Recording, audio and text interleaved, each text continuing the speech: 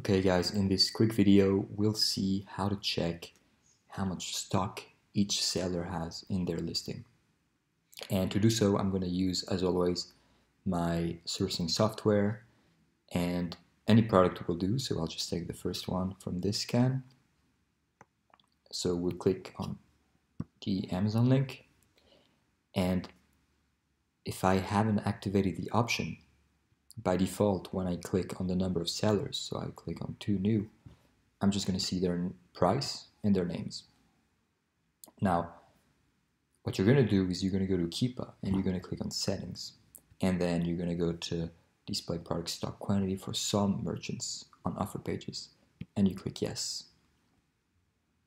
And then let's refresh the page, and as you can see here, I can see that this guy has 2 items left in his stock.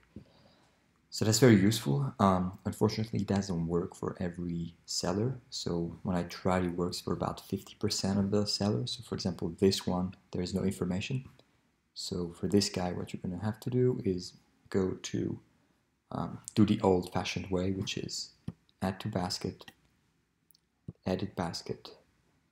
I've actually already done this. So I'm just going to delete it to show you again.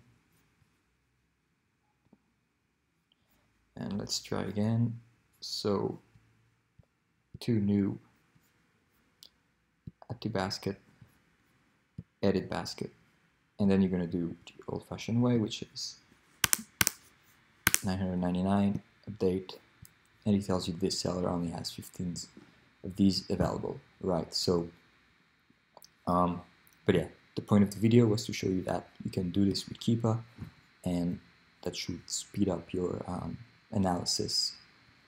If you like this video, please sign up and like it, and I'll see you next week. Happy Christmas everyone. See you later. Bye.